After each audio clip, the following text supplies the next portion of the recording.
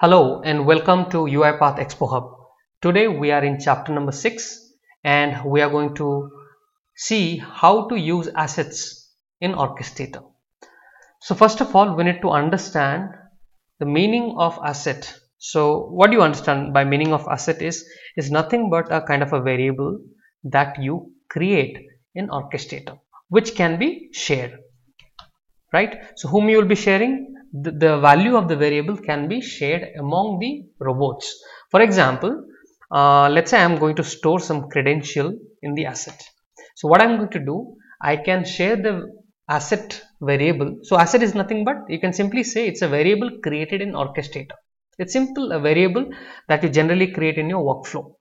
Clear? So the usage of this one is, one of the usages, let's say credential. So credential is something you do not want to store in your workflow. So what you do rather is you create a asset and store your credentials, and wherever required you will be calling that credential and use it. So let's see how to do it. Okay, let's practically see that.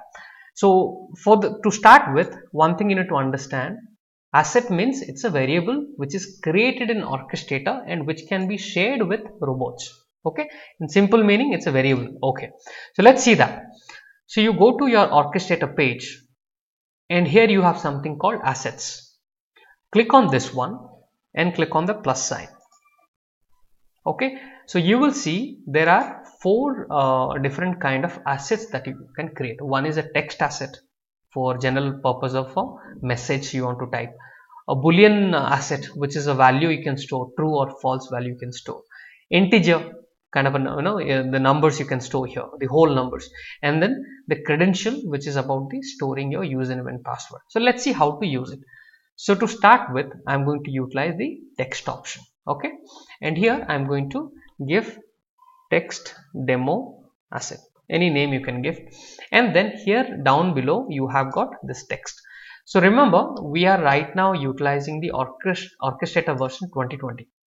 So in the future, in case they change the panel, but again everything else would remain as it is. Okay, so let's say, let me give a value, let's say good morning. Okay, so why I have to use asset, I will tell you. The very simple thing is, it is very easy to change. Let's say I'm utilizing this asset in a robot which is going to say good morning to you. After some time, let's say you have to say good afternoon, or after some time you have to say good evening and good night. So it is very easy for you to just to come to the asset and change it. So let me simply click on create, and I'm going to explain all of this slightly later. So I'm simply utilizing a asset which is a text asset, text demo asset, and this asset has a value called good morning. So it is quite easy. Let's say again you have to change some value to good evening, good night. All you have to do is edit this and change it over here. Okay, so this gives you a quick access to change something dynamically. It's very easy to come and change it. Okay, so that is the usage of Orchestrator asset. So now how do you utilize this? We have to learn that. So for that, there is an activity called get asset. So for that, click on activities, and here you say get assets. Okay, so this is the activity. I'll be drag and drop that, and it's very easy to use it. Okay, just by listening to the word asset, do not get confused. This is very easy. This is just a variable. So what I'm going to do, I'm going to mention the asset name. So the asset name is available in Orchestrator. So what you do, simply copy this, okay, and paste it over here. And while you are using this, ensure you utilize a double quote. So I'll put a double quote and paste the name of the asset. Simple. And then whatever the value is there in that asset, it should transfer to a variable. For that, I will create a variable, control plus K, and let's say, let me give the variable as OP or out, whatever variable you want to declare. And then I want to see if the value has been downloaded from Orchestrator to this variable or not. For that, I'll use a message box. So drag and drop a message box, and I am simply going to say OP. Okay, I'm going to simply say OP. Now if I run this, what would happen? This should say me good morning. So this is quite simple. You understood how to utilize this. Okay, now the next thing I'm going to show you is how to upload this. So you can see now the value has come good morning. Okay, so what I will do, I don't want to run the workflow, because practically you will not run a workflow from UiPath Studio. you have to upload your workflow to Orchestrator, and from there you have to run that job, right? For that, what I will do, I will hit on publish, and it is going to get published to the Orchestrator. Okay, it's telling me the version number is 1.0.9. Hit on publish. Okay, the moment you hit on publish and it is done, all you have to do, go back to Orchestrator page, scroll down, and here you have something called packages. So go to packages, and here you will see, if you click on this, it will show you the list of or number of times this particular workflow has been updated. So right now I am updating it for the 9th time. So 1.0.9. Okay, so this is what got uploaded. Now how do you utilize this? You have uploaded this. To utilize this, what you have to do, go to processes tab. Okay, now in the processes, what you do, select this and you get an arrow mark. Okay, click on this. So by doing this, it will give you a prompt. Are you sure you want to update this? Say yes, and it's going to update and you'll get a green tick mark. Now you can see the version number has changed to 1.0.9. Done. After that, I'm going to run this job. So the moment I run this job, what would happen? I'm going to select the robot. It is going to show you the list of robot. Now for the demo purpose, because I'm having only one laptop, in one laptop you can only have one robot. You cannot have multiple robots. So if I have another laptop, probably I could connect to that laptop and configure the robot too. But for the learning purpose, you need to. So once you work in the corporate, you will be able to see all the robots that are there in their environment. Okay, that will be in huge in number. Could be 10,000, 20,000, 50,000, depending on the number of employees and the usage. Okay, but for our understanding purpose, I'm just selecting one robot and I'm utilizing that newly updated package. Okay, click on start. So the moment you do this, the job is ready and you can directly run the job directly from here, or you can create a job.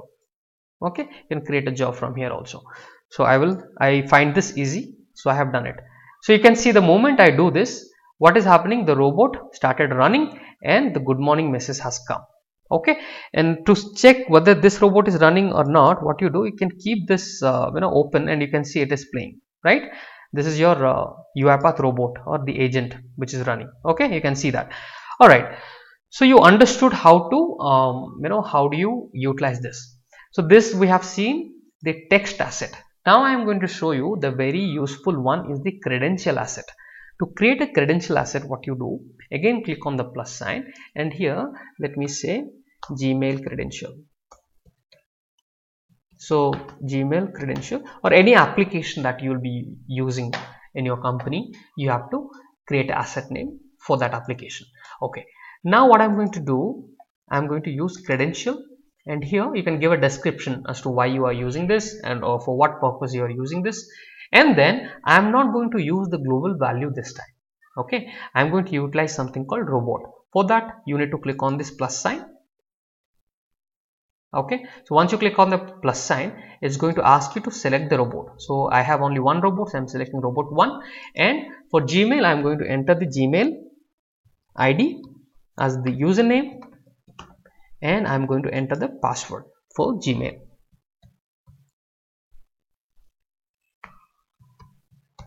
Okay, so I have entered the password and I'm going to click on add. So what would happen, the username and the password that you have stored, this can only be utilized by the robot number 1. No other robot in your environment can utilize this unless you assign it from the asset. Okay, that is the meaning. Done. Now it has been created, and here I need to update the Gmail. So you can see if I leave it blank, it is not allowing me to create it. So you have to utilize this particular window to enter the username and password, and let me enter this here. Alright, and then the create button got enabled. So this is a kind of a global value, and here I am assigning whichever robots I want to assign. Okay, then I'm going to click on create. So what happened? The new credential asset got created. You can see the type is credential type. Wonderful. So now I want to utilize it. So let's see how to utilize it. Now let's understand how to utilize the credential. For that, you have another activity called get credential. Okay, so drag and drop this activity to your sequence, and here it's very simple to use. Again, you utilize the same way. Copy the name of the asset, Okay, 1 second. So I am copying the name of the asset, go back over here, go to the asset name, put double quotes and paste the asset name. Okay, once you paste the asset name, next thing you have to do, remember your asset, the credential type of asset has got two data. One is the username, the other one is the password. So you have to create two different variables to download the values to the variables. For that I am going to create in the output, I am going to create two different variables. So control plus K for password, let me say pwd, and for the username I am utilizing another variable which I have already created, that is username. Okay, so these two variables will contain the values of username and password into this. Okay, this get downloaded, and then once this thing has the values, what I'm going to do, I'm using open browser activity, opening gmail.com, and then I'm utilizing a type into activity and it's typing into the Gmail. So for example, when you open gmail.com, so what you do to experiment this, you sign out from your Gmail. Okay, that is where I can apply that, because it's a single sign on, right? It automatically signs in. So let me sign out first of all. So once I sign out, I'm going to remove the account. So click on remove and hit on the minus. Yes, remove. Okay, so what would happen now, this is when you go to gmail.com, this is the page it's going to open. So here it's going to type the gmail.com, the next thing it's going to type the password. Very simple. Okay, so let me simply run this. It's a simple one. Click activity I have used, then type secure text. To enter password you should not use the type into, rather you have to use type secure text. Okay, remember that. So once you utilize all of this activity, let's run it and see whether it's properly logging me in to gmail.com or not. So let's see that. Okay, so it has opened gmail.com and it should enter my, you understanding? So this username is coming from Orchestrator. Then it should enter the password. Okay, there is something went wrong. Enter your password. So let's see what went wrong. So type into, let's see that. So this one, type secure text, did not work, right? So what I will do, let me delete this. Let me show you how to utilize it once again. This error generally would happen if you have not selected, it's a selector failure. You did not select the right window.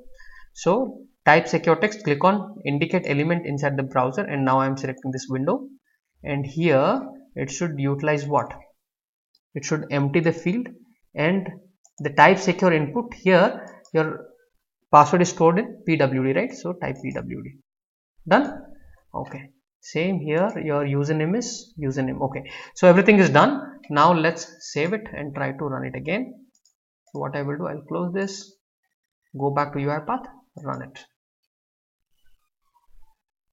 Okay, so when I'm running this, okay, so let's see, it is entering the gmail.com, then it is entering the password. Okay, and you have finally logged in. So right now what you have done, you are running this directly from UiPath Studio. I want to run this package from Orchestrator. Okay, you will never run, in a practical situation, you will build your workflow in UiPath Studio, but all your testing is supposed to happen from Orchestrator only. So what I will do, again I will sign out. So let me upload this package to Orchestrator and remove this particular account. You don't have to do all of this while you are in an application, because this gmail.com, I have to do this. So now what I'm going to do, I'm going to publish it. Okay, now it's saying .10 because it's the 10th time I'm doing the change to the package, and I'm uploading a new package now and hitting on publish. Okay, so the package got updated. To check the package if it has been updated or not, the first thing you should do is go to packages and click on this icon, and here you would see just now the 10th version of the package has been uploaded. Done. After this, the second step is go to processes, select the particular process and hit on this icon. So what would happen, and this will get updated from 9 to 10. You can see it got a green tick mark. Done. So now your package is updated. Now I would be running this through Orchestrator. So I'm not running from the UiPath Studio. Okay, I will directly run from Orchestrator. Let me run this process. Now you will see something is happening on my UiPath robot, and it started entering the username, and it is entering the password.